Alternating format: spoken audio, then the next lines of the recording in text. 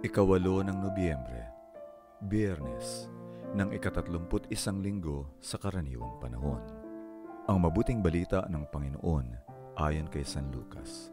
Sinabi ni Jesus sa kanyang mga alagad, "May katiwala ang isang mayaman at isinumbong sa kanya na nilulustay ng katiwala ang kanyang kayamanan.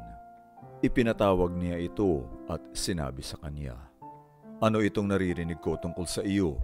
Magsulit ka sa akin ng iyong pangangasiwa dahil hindi ka na makapangangasiwa.'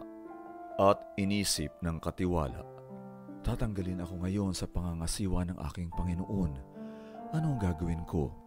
Kulang ako sa lakas para magbungkal ng lupa. Nahiya naman akong magpalimos. Alam ko na ang gagawin ko. At pagkatanggal sa akin sa pangangasiwa, may mga magpapatuloy sa akin sa kanilang mga bahay.'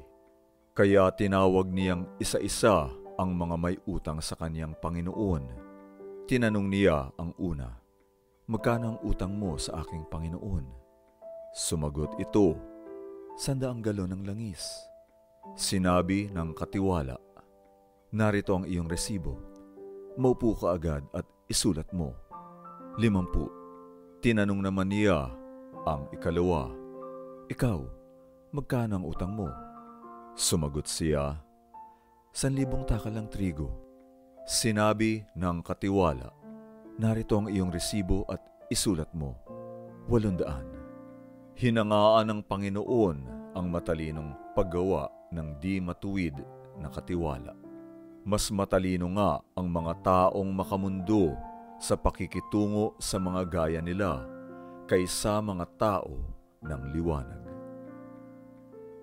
Ang mabuting balita ng Panginoon. Pagsasadiwa, mas matalino nga ang mga taong makamundo sa pakikitungo sa mga gaya nila kaysa mga tao ng liwanag. Maunawaan natin ang mensahe ng talinhaga kung titingnan ang paghahalin tulad ng amo sa Diyos at ng tusong katiwala sa makasalanang tao. Mukhang malaki ang kinikita ng katiwala sa pamamahala ng ari-arian ng kanyang amo bago malantad ang kanyang pandaraya. May lihim siyang kita na hindi alam ng amo at nagiging pabigat ito sa mga umuupa o may utang. Nang malaman ng amo ang kanyang ginagawa, natanggal siya sa kanyang trabaho agad-agad. Kaya agad-agad din ang ginawang pag-aayos ng kanyang nagawa at matiyak ang kanyang kinabukasan. Itinuwid niya ang sistema para sa amo at tinanggal ang malupit na patakaran sa mga may utang. Pabor ang kanyang ginawa para sa dalawang partido. Mabuting relasyon sa pagitan ng amo at ng mga may utang ang tutunguhan ng matuwid na patakaran na agarang ipinatupad ng katiwala. May halaga ang pagiging maparaan at malikhain sa buhay. Madalas nga lang ang mga makamundong tao ang may ganitong katangian. Pero hindi masama na gamitin ang mga katangiang ito para sa kaharian ng Diyos.